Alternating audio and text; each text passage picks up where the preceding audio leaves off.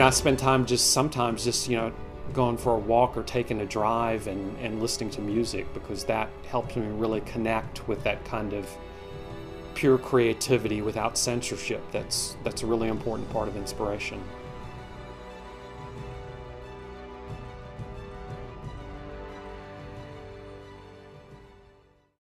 I was born in Johannesburg, South Africa, and my mom was American, my dad was South African, and I spent the first 6 years of my life there, and then we moved to the United States, and we were there for 6 years in Knoxville, Tennessee, where my mom's family was from, and we went back to Johannesburg, and I finished high school there, started and finished high school back in Joburg, right during the kind of height of apartheid and during a huge time of change there.